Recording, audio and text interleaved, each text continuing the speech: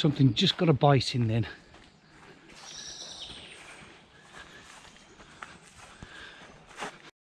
Here's another useful tip for you. If something does land on you and bite you, always wipe, never smack. When you wipe it like that, yeah, so it bit me there and I sort of brushed it off like that, you knock it off. When you slap it like that, if it's bitten you, bear in mind the way they bite you is they don't bite like with teeth like we would. They basically pierce your skin with what's like a tiny hypodermic needle. So they pierce that through and they start drinking your blood through it. So if that's in you and you go like that, you're basically taking the chance of injecting whatever's inside it into you. So yeah, little extra bonus there. Something bites, wipe. Try not to slap it because you're just injecting yourself with it.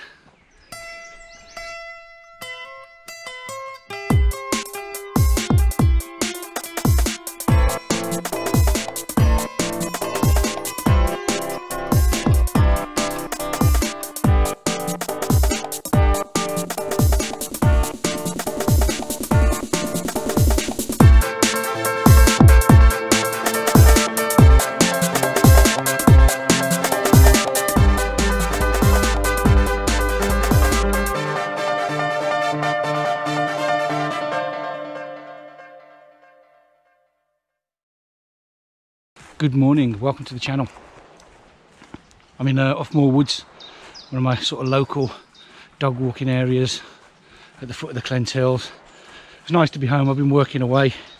I went to the Netherlands, and because of obviously COVID restrictions, couldn't fly in and out, so I had to stay there for a month, and then obviously isolating as well. So first chance I've had to get out with the dog for over a month, probably nearly a month and a half now.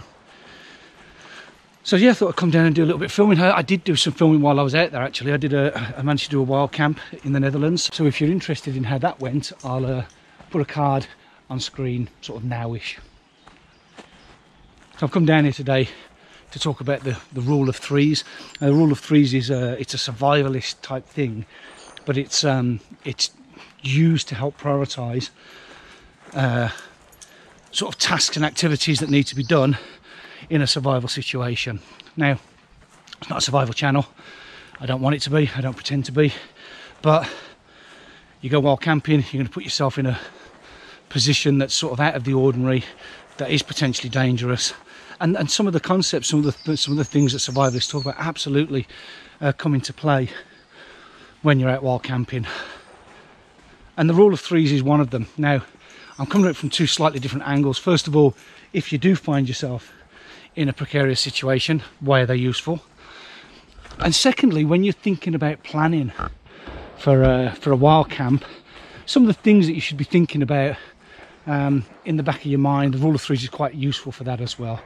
So I'll come back once I've found a spot to do it, a nice little quiet spot to record. I don't think I'm going to find quiet spots. There's a shoot going on. There you go.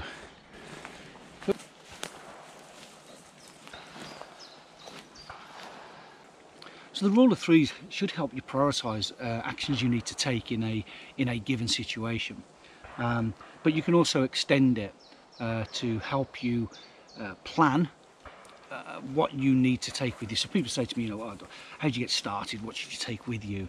And if you sort of think about the rule of threes, it will give you a good indication of what you need to do and the type of things you need to take with you.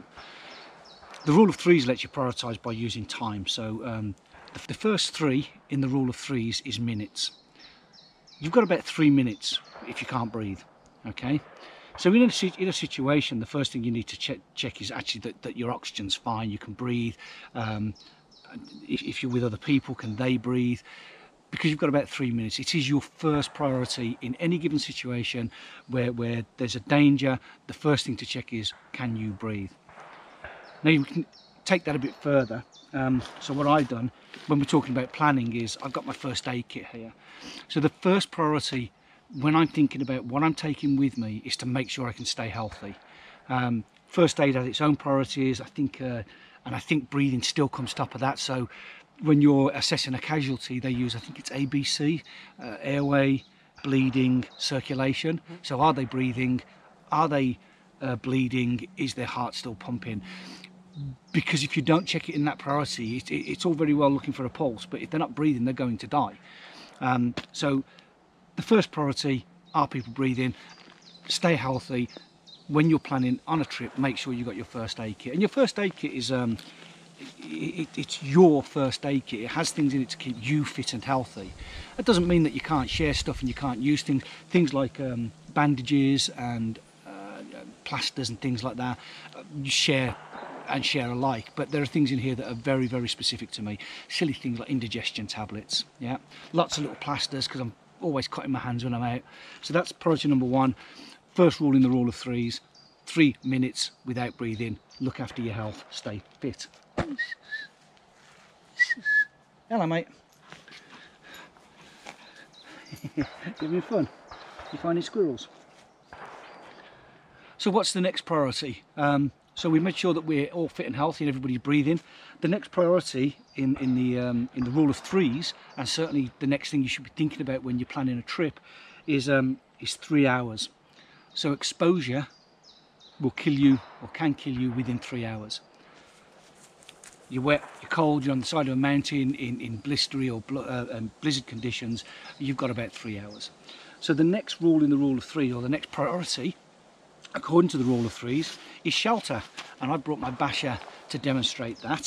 Obviously this is going to give me shelter from the elements in a variety of ways. I can just drape it over me, I can wrap it around me, I can put it on the floor to keep me off the ground. And that's the sort of second priority in the rule of threes. But again, take it to the larger, take it to the planning, and what we're really looking at is protecting ourselves from the elements. So we've made sure that our health is good. In our planning now, we need to make sure that we're protected from the elements. Now that might mean making sure you've got the right clothing, making sure you've got the right sleeping bag, tents obviously, and bashers, that kind of thing. But protection from the elements is key, and in a survival situation, it's the second highest priority after being able to breathe, is to get out of the elements and make sure that that's not going to kill you, because it's going to kill you quickly. Then actually comes a priority that people seem to worry about, and they all go rushing around for it. And it is, the next 3 is days, and it's 3 days without water. So represent that, I bring my water filter with me. Yeah. Now this works in 2 ways, this does. So yes, it is the third priority. Yes, you've got about 3 days before lack of water is going to have a serious effect and start being a danger to your health. So how does that help when you're planning? Well, the thing is, people do worry about the water they're taking with them, but if you're going on an overnighter, even if you got there and you realised you had no water, it's not actually that drastic. I mean, okay, if you've been working hard and you're sweating heavily and all the rest of it, you may be at a danger of dehydration, but it's not going to be that drastic from that point of view. Taking a litre of water with you, yeah, it might not be enough for cooking and all the rest of it, so you're going to go hungry or you are going to get thirsty, but it's not as bad as it seems. But it also works the other way. If you are in a situation where you know it's going to be more than 3 days, and I hope you never are, and you're out of water, it's time to stop it's time to stop worrying about how pure that water is. So if you've got flowing water there, I personally don't drink water without putting it through my filter first, regardless of what the source is. Sorry, out in the wild, regardless of what the source is, just because that 1 in 1,000 chance that, you know, I'm going to get a bit of crypto or something like that and end up with the shits, which is going to, you know, worsen the dehydration anyway. But if you get to the point where you know it's going to be more than 3 days, drink the water. The chances are that dehydration will kill you before whatever's in the water gets to you. So again, yeah, so that's priority number 3. 3 days, you're fine without water. And then the last priority really in the rule of threes is food. So again, I just brought a little bit of a ration pack just to illustrate that. So yeah, 3 weeks you'll go without eating before it'll have a really serious, life-threatening effect on you. Hello, mate. I don't think you'd go 3 weeks, would you? No. Okay. So so it's the last priority really. And when you think about planning a trip, generally if you look at somebody's rucksack that they're wearing, great big 60, 70, 80 litre rucksacks, the majority of that is filled to ensure that priority 2 is met, so getting you out of the elements. It'll be the sleeping bags, the down jackets, the extra clothes. The first aid kit, which is priority number 1 really, just doesn't take up much space anyway. I wouldn't suggest that this should take up more space. Shelter takes up the most space, getting you out of the elements. And then we've got, like I say, water and food. We've got about 3 minutes if we can't breathe. We may have 3 hours if we're exposed to the elements. You've got a good 3 days before you need to really worry about the water, and you've got 3 weeks before you really need to worry about the food.